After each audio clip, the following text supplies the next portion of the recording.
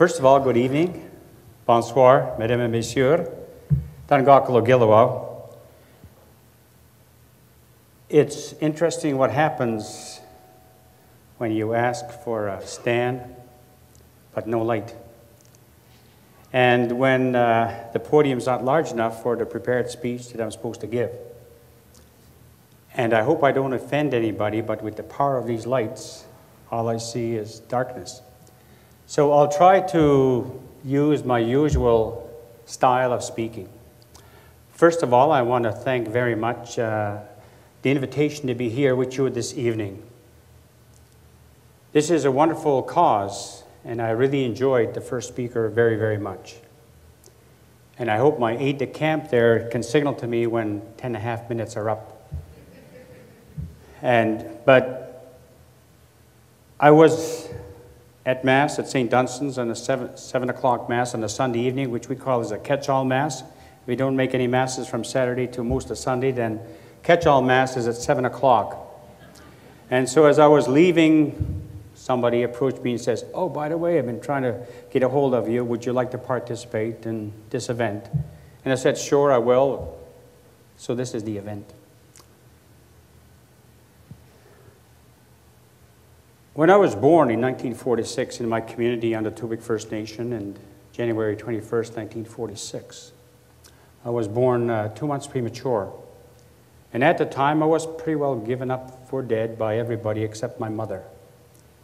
And my mother, who had already had 7 children, thought that this one was also special for her. Everybody else in the community said, "Give him up." There's very little that was available in a rural area, especially in a First Nation community, to deal with children who have not developed according to the health standards. But lo and behold, she prayed, the prayers were answered, and here I am today. So many of these firsts that you hear in my introduction did not come with the intent of being first in anything. I always say I was the first one in my family to fail grade 1. And no one else seemed to want to follow me in that regard. And I failed grade 1 mainly because I could not read English. I could not read the literature. I say that mainly because I have a grandson. A lot of you hear about my grandson, and I love to speak about grandchildren, but in particular, he's 4 years old. And here just about 2 weeks ago, my wife and I were visiting him. He's in a pre-kindergarten program. And he's just learning how to read. So he, in my language, grandfather is called Mosums, Momo. So last year, before he could read, and my wife and I were teaching him this nursery rhyme about Old MacDonald had a farm, E-I-E-I-O. So and all these different animals. So when he came to Old MacDonald had a cow, we had a Momo here, Momo there. He says, "Momo, you're a cow." And so after that humbling experience, when I turned 65 in January 21st of this year, my wife gets him online and says, Cato, can you sing happy birthday to Momo?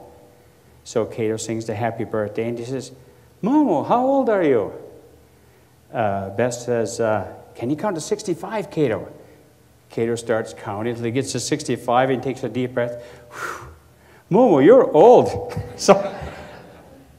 So grandchildren teach us so much as adults, and through my grandchild I'm learning a lot about how can an infant who's nearly born sustain itself by liquid, be it the mother's nourishment or artificial food or whatever, so that the brain and the body develop together.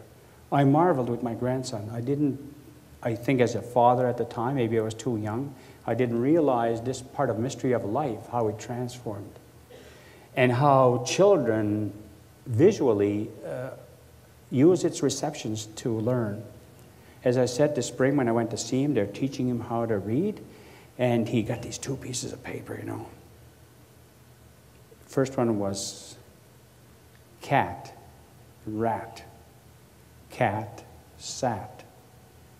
Cat, sat, and rat, sat. And at the end it says, fat, cat, fat, rat. Boys, he was so proud.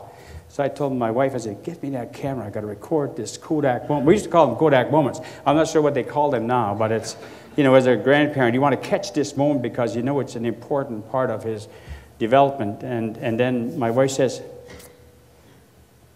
I think you would have failed kindergarten back then too. So in a way, you know, it's the humility, the humbleness, so you don't take yourself too seriously. And in this beautiful job that I have, I'll just give you a bit of an idea what happened today. We've been a little bit on edge all this week, trying to find out when am I going to be summoned to the legislature. And so some of the functions I would be doing were make sure they're localized so you're in a good driving distance to the legislature. So this morning we went to St. John and met with the L'Arche community. And you probably all know L'Arche. L'Arche is a community made in St. John to help those who are physically and also mentally challenged. Those are unfortunate words that we use in our society.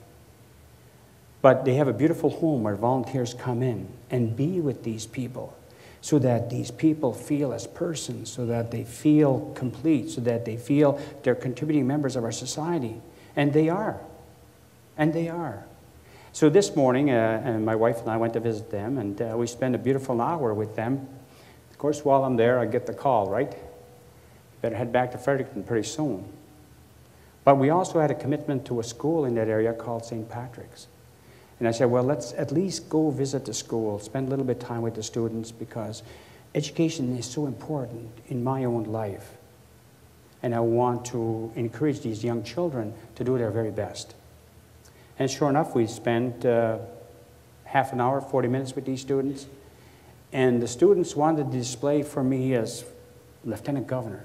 See, a lot of these children are excited that somebody, I don't feel important, but for them it is, you see. When they see you on that internet, all of a sudden, they see the building, they see me, they say, oh, gee, this guy's important. But for these students, I want to encourage them to work hard, to be good students, so that they will, in fact, realize their potential, no matter what their potential is, no matter what they do, just so they realize they're good people and they're not failures. Although out of failure comes possibilities as well. It's just a harder drive, a harder thing. But anyway, so one young girl, grade 2, decided to play her violin for me. Beautiful music. And she's been practicing 3 years. Another one was an artist. She was in grade 3. She said, I've got something here to give you. And beautiful sketches that she did. And another one was probably a future aeronautical engineer because he made a jet out of Lego. And then there was another one said, I'm in brownies. Here are my badges that I have won, that I've worked for. And so she explained the badges to me, and there were wonderful events that they're doing. And then another one says, well, here's what our class did. Kind of a shy guy, but still, you know, once we got a bite of pizza in, then that gave him the energy to speak. But I emphasize those things mainly because I think it's important that as individuals, we reach out to others, especially those who are less fortunate. People who didn't quite have what we had. People who didn't get the opportunities, either to get scholarships or to give somebody the backing to pursue their intellectual developments, their goals, their objectives, to have confidence in who they are as individuals. And this is what attracts me so much about L'Arche, is these individuals are dedicated.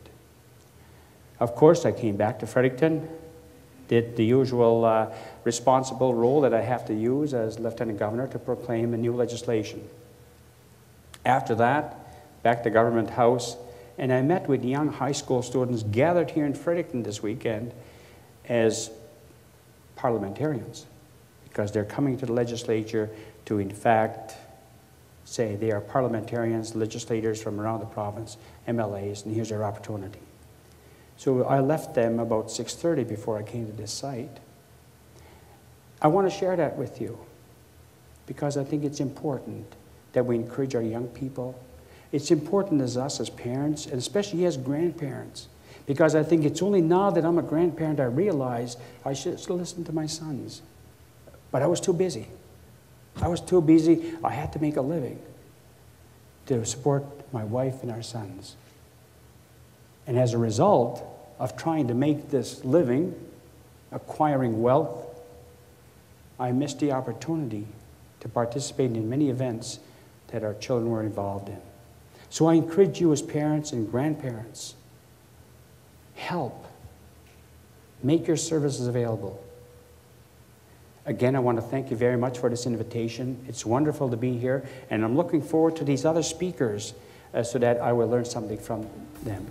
Merci beaucoup. Thank you very much, William.